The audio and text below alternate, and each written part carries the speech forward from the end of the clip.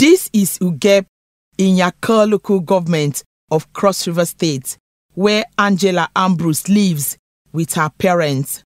The 19-year-old says she ventured into the male-dominated trade of wheel balancing and motor alignment after watching her father in the workshop since age 10. And this one is like relatively easy. It's easier than most mechanic jobs. So because the only thing I need to do is like when I see the alignment, I just need to slack the tie rod and adjust it.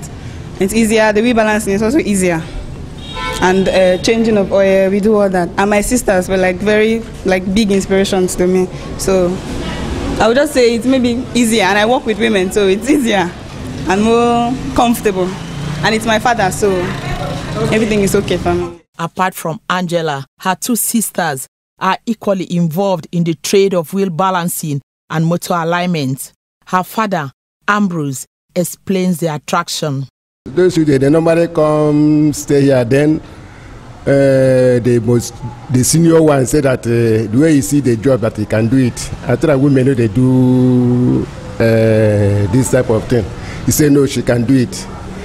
Then the following day, really, she come in and jump in, start to do the work through. Start to ask me to teach her, and I'm teaching her three of them. Yes, women, they're more intelligent than men because I have trained so many other boys. But this girl came, and she said that I see different.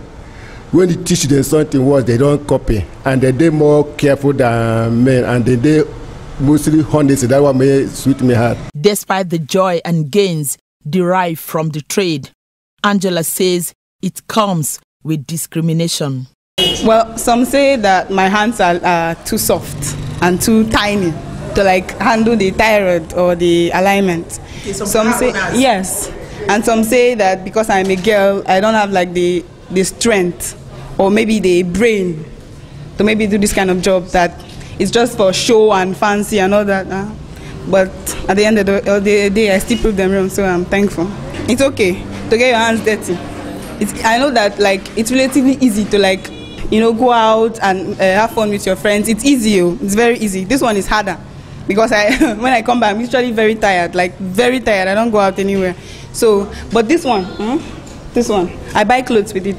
I feed myself. I do everything with this job. And at the end of the day, look, I'm not dirty. When you are done, you can wash your hands. This one it's 100% better than any other job out there. But the discrimination does not change the fact about patronage.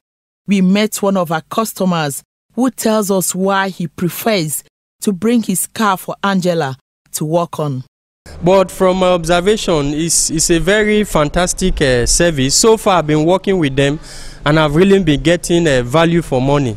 So they know their job, and they get very high number of patronage here on a daily basis, which I'm one of. For Angela's mother, Rosemary Ambrose, seeing her three daughters gradually taking over their father's business gladdens her heart. Because when it started, people were talking that my children are mad people because of the way they dress. When I'm going out with them, they will say, look at these mad people. But I'm so grateful to God. I am so happy all the time to see my children like this.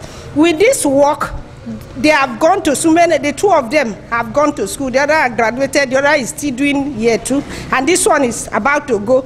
But from their father work, which they follow to do, they pay their school fees, they spend everything, they do everything. And now, I thank God that they are graduates and undergraduates through this work. 19-year-old Angela Ambrose, who just completed secondary school awaiting university admission, intends to go into broadcasting to add to her skills. Monica Ogwa, STV News, Port Harcourt.